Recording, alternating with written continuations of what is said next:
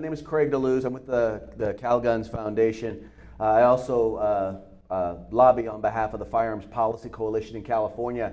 And I'm here to tell you that the rumors of the death of gun rights in California have been sorely exaggerated. And I say that because while you won't hear much in the media, there were a lot of bills, there were a lot of things, ideas that were brought forth in the state of California that never became law. Now, believe it or not, you hear people say, well, I support common sense gun laws. Well, the problem is California passed common sense several decades ago. So common sense is not that common in California. So we've been able in California to actually this year, as much as we've had to fight, one of the blessings that we've seen is the bringing together of coalitions of people to fight for our civil rights. And I like hearing that from our previous speaker because it is, in fact, about civil rights.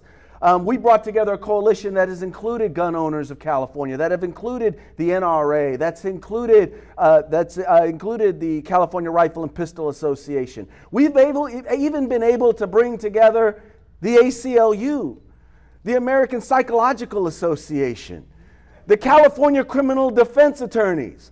I mean, what's happening is they are going so far off, so far to the left. One of the bills that we killed would have defined as a firearm miscellaneous gun parts, including a block of aluminum. I could make it up, but I'm not. I'm not making this stuff up. I remember sitting in the committee speaking to the legislator who was doing this, and I said, Mr. Assemblyman, where exactly on this block of aluminum would you like me to put the serial number? There was another measure that was proposed that basically would have dealt with, it's called gun violence restraining orders. Anyone here familiar with those? Well, see, in California, not only did they allow for gun violence restraining orders, with those restraining orders comes what's called a gun seizure warrant. Now, here's what the gun seizure warrant does.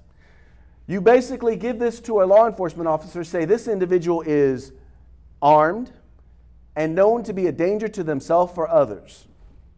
Now, imagine you're just sitting at home, relaxing, and there comes a knock on the door, if not a battering ram on the door, and they come in to take your guns. That is what this particular measure would have allowed. We've been able to stop these measures in the state of California. But guess what? They will be coming back. See, we've been able to fight to stop things in California that you are going to see in other states. And I think if there are two things that I want to make sure that you understand is that this is not a battle that is going to stop in California. Once they are done with us, they're going on. In Oregon and in Washington, they've already declared that they want to create a West Coast wall of gun control. They want to implement California-style gun control in those states. You've got Bloomberg, and we're going to hear that name a lot today, but you've got Bloomberg coming in, and first thing he's doing is he's buying off PR firms. And they're setting the stage with the media. Then they're coming in and they're putting money into campaigns. And they're not going after pro-gun candidates because they know that we're electing them from pro-gun areas. They're going after those for whom it's not really a big deal. They're not really concerned about that issue, and they're replacing them with rabid anti-gun candidates. And then finally they're coming with the legislation. And by then the table has already been set. Folks, it happened in California, and we're still fighting. We are on the front lines in California of the gun rights movement, but trust me, it is not going to be the last place where this fight is going to be fought. It's also important to understand that this is a fight about civil rights. They don't want us speaking about guns. In California, if it's a state-run billboard, you can't advertise about firearms. If you own a gun shop, you can't put a picture of a handgun on your store. Not only have they banned standard capacity magazines, they want to confiscate them. They're going after every single one of our enumerated civil rights. And we have to understand that the Constitution, the Bill of Rights, is not a list of suggestions. In fact, the Bill of Rights is not even rights that are created by our government. They are codified in the Bill of Rights. Those are inalienable human rights, which include up to and including the right to defend oneself from enemies, foreign and domestic, up to and including a tyrannical government.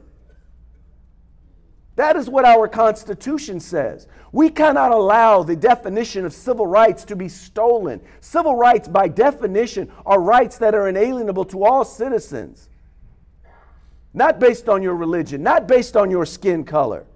They are rights due to all citizens. And this is a fight for civil rights. And ladies and gentlemen, let me tell you this. If we do not use them, we will lose them. Thank you very much.